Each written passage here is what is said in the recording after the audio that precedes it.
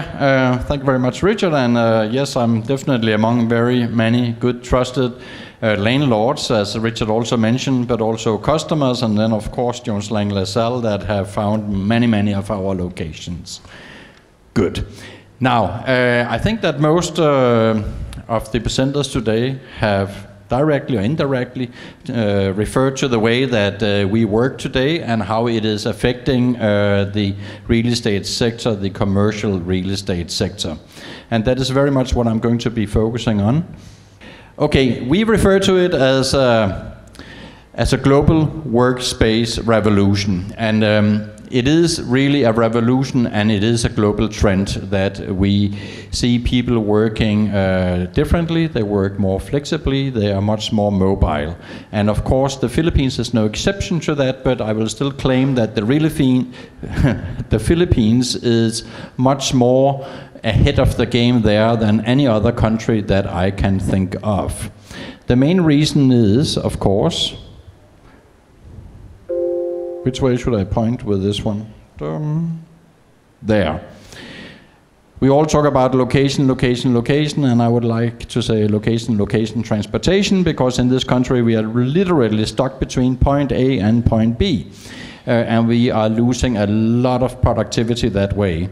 So what that means is that we end up at coffee shops or other strange places where we try to go online, because sure, we have the devices to do so, but if you have a meeting at 3 o'clock, or you're done with a meeting at 3 o'clock in, say, Eastwood, and your traditional office place is in Ortigas, and your home is in Antipolo, it's too early to go home, it's too cumbersome to go to your traditional workplace, so what do? You end up in a Starbucks or a coffee shop in general.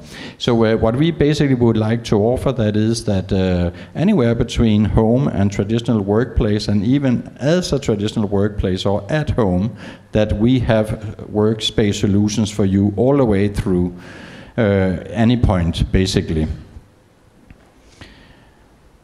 And then, of course, we have the millennials. I think Charlie was very good at referring to the millennials and the way they work, and if we don't follow their way of working and their expectations, we won't even be able to attract them and hire them. And even if we manage to hire them, we are not going to manage to retain them.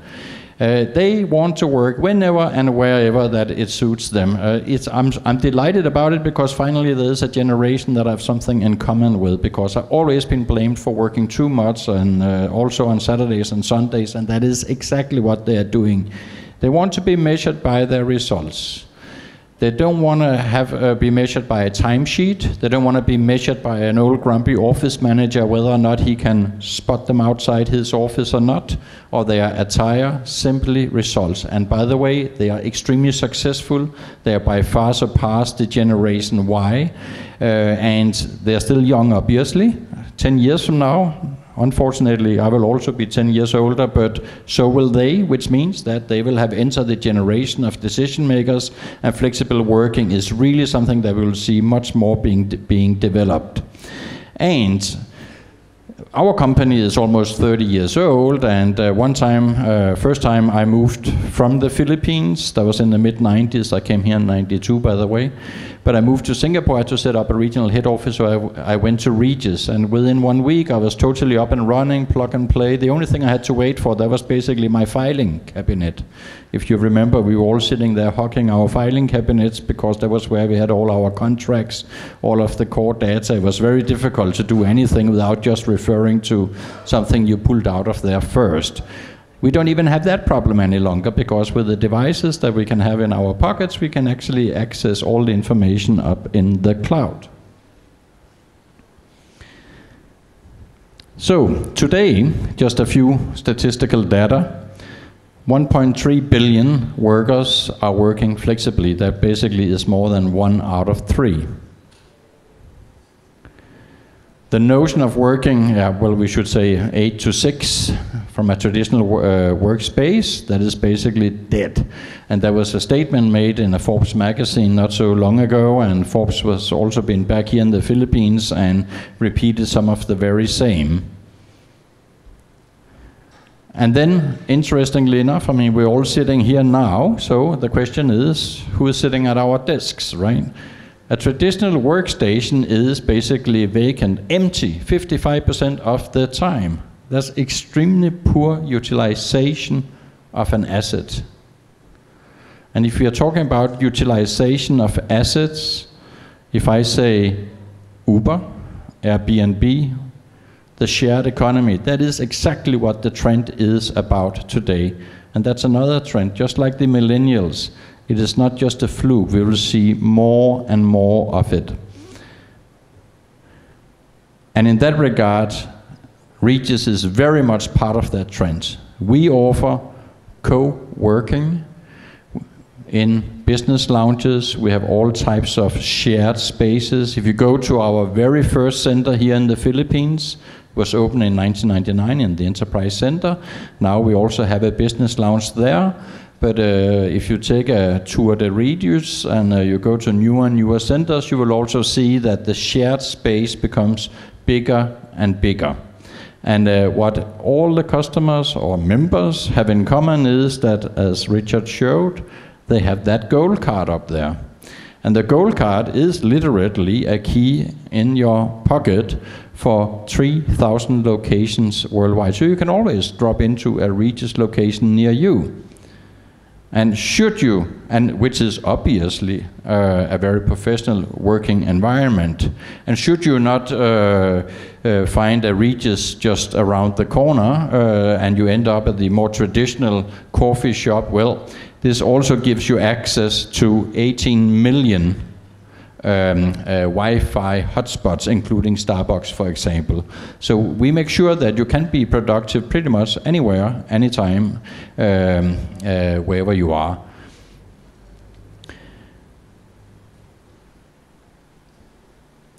We are growing rapidly, and we are right now in 120 countries, 900 cities, 3,000 locations, and still we feel that we are just like scratching the surface. Last year we grew with 500 locations, just over 500 locations, and it sounds like a lot when you go from 2.5 to 3,000 for a company that has already been in business for almost 30 years, and we're already more than 20 times bigger than number 2 in the marketplace. However, we believe that in order to get the network that we would like to offer, we should be at about approximately 20,000 locations. And that is not just something that I'm saying here. Our founding CEO, Mark Dixon, said it last year to the shareholders also. So there's a very big commitment from our side. So this development will also continue very much so here in the Philippines, and our developments are therefore also taking place not only within Metro Manila, but we're also very much the first within our industry anyway to go into the Tier 2 cities.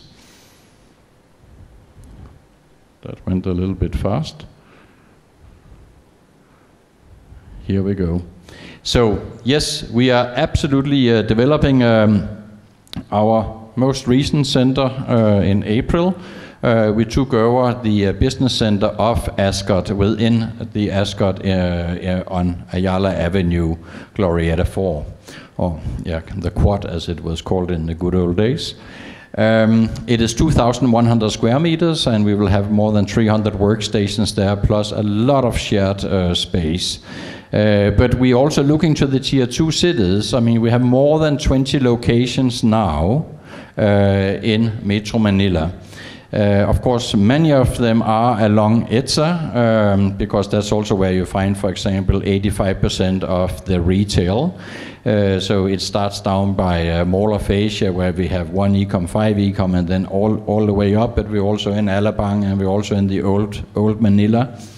But we need to be many other places, the Tier 2 cities, and we have just opened our very first center in Clark, and we're looking for a second center there. We just opened our second center in Cebu, and I will get back to where we are going to open our next center, because that's the next slide. But otherwise, in general, just this year alone, I have been visiting and very active in pursuing, together with Jones Lang LaSalle, locations in, believe it or not, Zamboanga. I mean, it's the 4th largest city in the country. In General Santos, in Davao, in Cagayan de Oro, Bacolod, Iloilo. within Visayas, that was Bacolod Iloilo, and then here in Luzon, South Luzon, it would be Naga, and in North Luzon, in addition to Clark, it would be Subic and Baguio.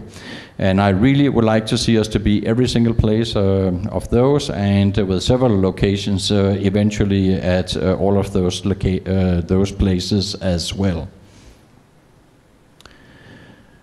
And Davao is our next center. Well, that is in 2 weeks we're opening center number 24, which is in McKinley, and then this will become center number 25. And that will be our biggest center in the country, more than 350 workstations. And we will open it the same month as the new president takes office. So President-elect Duterte could not have timed it any better. And the interest is tremendous. And what is it exactly that we are bringing to Davao? I mean, we are bringing in a platform on which new investors can come in easily, no long-term liabilities, no capital investments. They can register their business easily. And then from there, they can test the waters and decide what their needs are going to be. And eventually they might or might not want to go into conventional space. At the same time, we are basically offering the local companies to get a professional platform easily. Again, no long-term liability, no capital investment. And because of that gold card that Richard was showing, then they actually have a professional platform, facilities available to them, more than 20 locations in Metro Manila, 3,000 locations worldwide.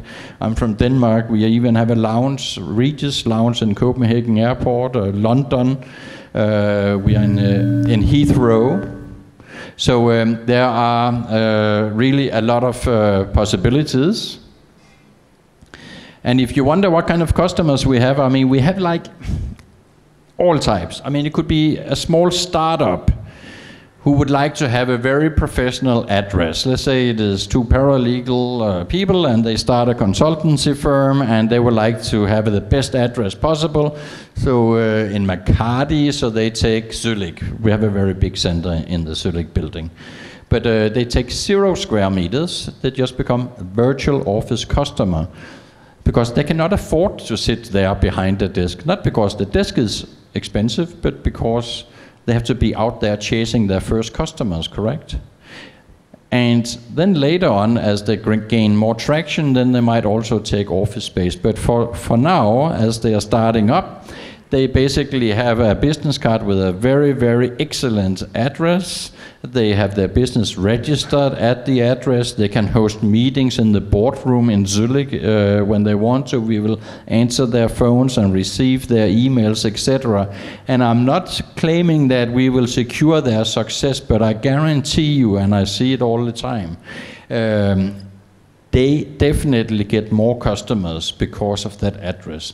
They also get better customers faster, and customers who actually more than likely will pay more than if they had a home address in a condo, because that was all what they in reality are doing in the beginning.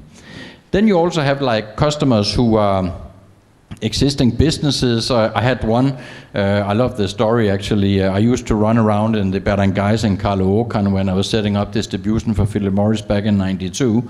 And there was this little travel agent in Caloocan, and he came to me and he said, Lars, you know, we would really like to cater to those big corporate head offices in Makati, but boy, it's difficult with an address in Caloocan. So he took a very small office with us in one of our centers in one of the nice office towers in Makati, perfect address, and he was literally at eye level with his target customers. So very quickly he started, business was really picking up, and every so often they would send over somebody to pick up some travel documents or a ticket, and they would just quickly look around and like, wow, business must be really good, because they can't really see whether he just have a small office internally or whether he has the whole floor.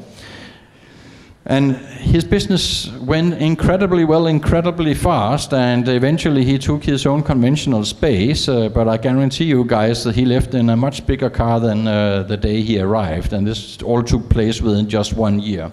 And that's beautiful to see, and of course it's great to be in a line of business where you actually see that you are facilitating and helping businesses.